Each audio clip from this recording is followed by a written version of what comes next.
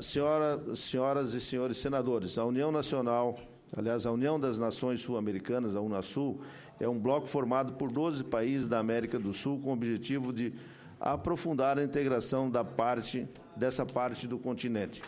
A América do Sul possui grande potencial de riquezas a serem exploradas ou em exploração, fonte de inúmeros recursos naturais, alimentos e combustíveis. O reconhecimento da importância do meio ambiente e consequente preocupação com a sua preservação ocorre somente quando a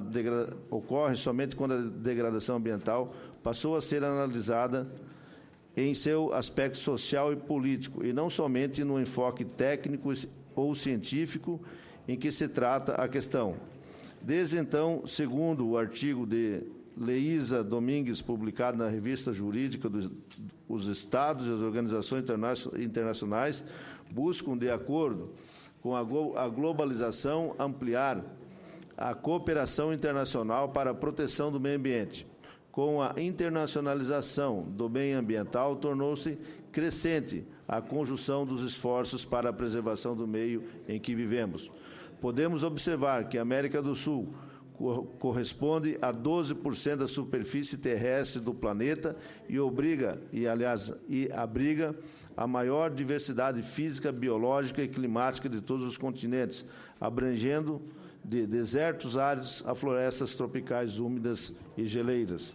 Além de possuir a maior floresta tropical do mundo, que é a Amazônia, e algumas das áreas de mais alta biodiversidade que também estão presentes na nossa região.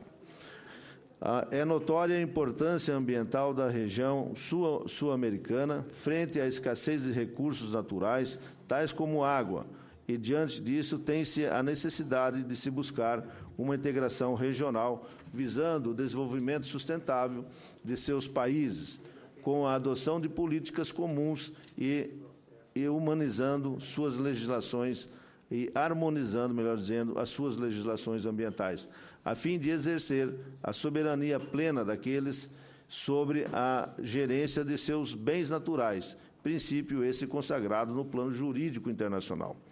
A projeção internacional do meio ambiente enquanto direito fundamental do ser humano, conclamado pela Convenção de Estocolmo, impôs relevante e árdua tarefa para os países da América do Sul. Sendo assim, para atender os princípios emanados nesta nova ordem jurídica ambiental, faz-se necessário vincular o desenvolvimento sustentável com a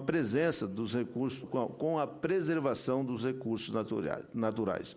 Diante de toda a riqueza natural dos países da América do Sul, é imprescindível a adoção de políticas comuns que promovam o desenvolvimento sustentável, bem como a harmonização das suas leis ambientais. A União Sul-Americana deve abranger a participação das forças sociais interessadas na medida em que constitui uma junção de todas as pretensões comuns dos países envolvidos, ultrapassando as barreiras da simples união aduaneira. Além disso, essa integração somente fará sentido caso seus benefícios se revertam em favor do desenvolvimento econômico, social e ambiental dos países da América do Sul, objetivando a melhoria da qualidade de vida dos seus povos. A Unasul tem-se revelado um instrumento para a solução pacífica de controvérsias regionais e para o fortalecimento da proteção da democracia na América do Sul. A audiência pública de hoje irá estimular nessa direção, dando sequência a um trabalho que foi feito em maio de 2012 na cidade de Poconé e conduzida pelo nosso querido desembargador Márcio Vital. Então, eu passo a palavra ao desembargador Márcio Vital, que é vice-presidente do Tribunal de Justiça do Estado de Mato Grosso, do meu estado, e seja muito bem-vindo aqui na nossa reunião. Com a palavra, doutor Márcio. Muito obrigado, senador Vladimir.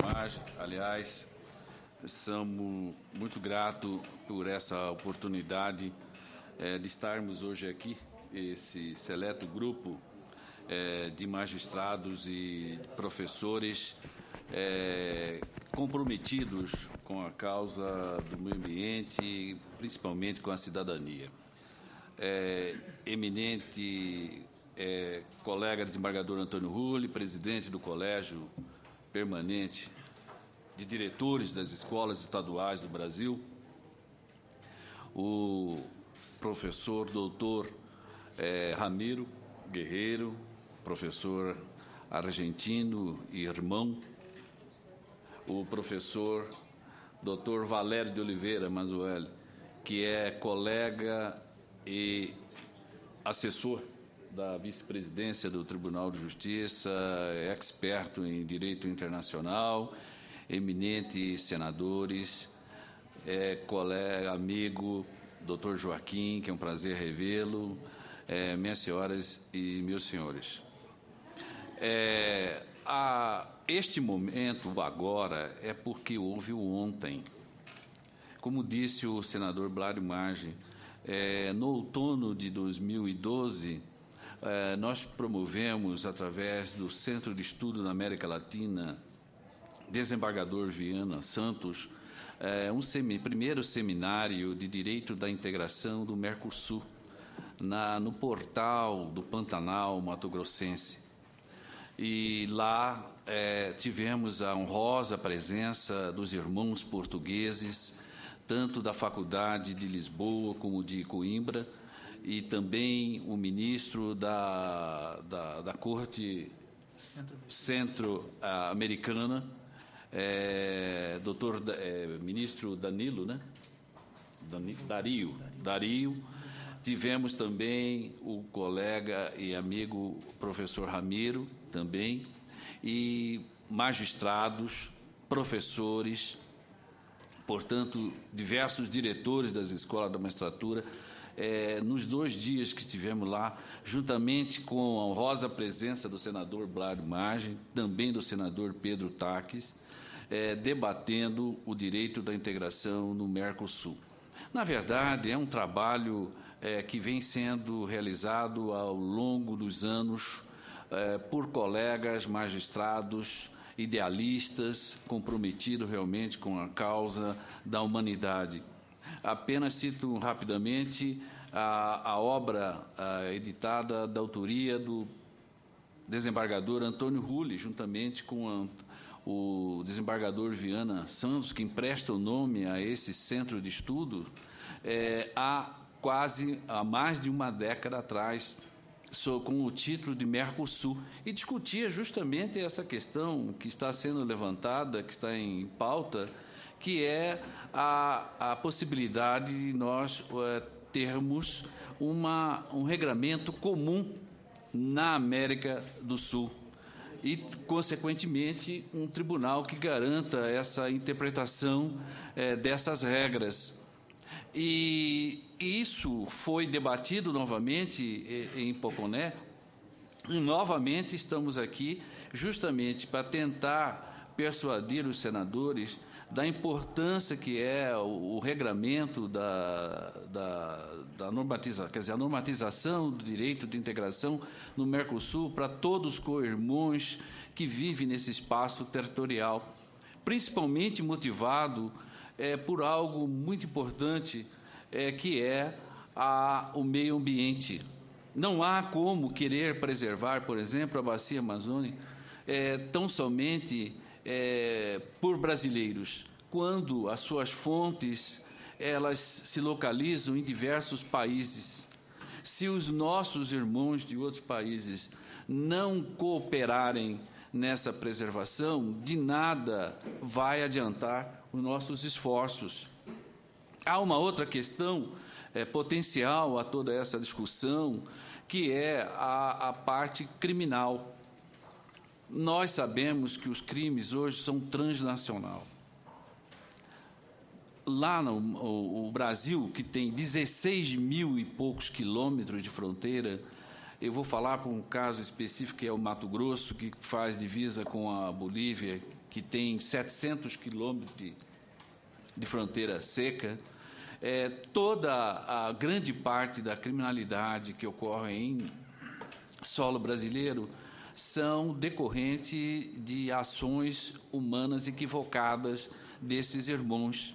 E aí vai afora. Agora, recentemente, nós tivemos a notícia, foi divulgado na imprensa e na mídia, aquela investigação levada pelo Ministério Público de São Paulo, e onde apontou uma facção, quer dizer, uma organização criminosa, portanto, um Estado paralelo estabelecido com braço em países vizinhos. Então, tudo isso nos leva a refletir e sentirmos a necessidade que nós precisamos da integração, nós precisamos da cooperação de ideias, de instituições, para que essa região no continente sul-americano seja uma região de paz, de harmonia e de bem-estar a todos os cidadãos. E daí, o senador, se me permita, eu trouxe uma proposição com toda a justificativa, que eu tomei a liberdade já de solicitar a tua assessoria que fizesse a cópia e distribuísse aos eminentes senadores.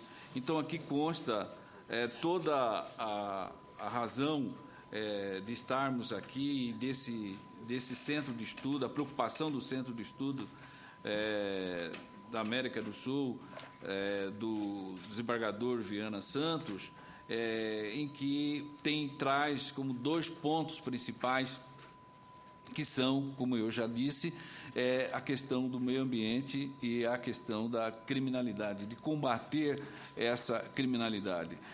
O Brasil, pela sua história, pela sua potencialidade, não pode ficar, com todo respeito, a reboque de outros países e de ordem de outros continentes. Nós temos forças, inteligência suficiente para superar as nossas dificuldades. Existem, sim, dificuldades, existem questões de ordem política, existem questões de ordem cultural, de ordem social para ser, mas não é nenhum obstáculo que não possa ser vencido. Então, daí, senador, eu lhe passo às mãos essa proposição para uma reflexão e estudo. Meu muito obrigado a todos.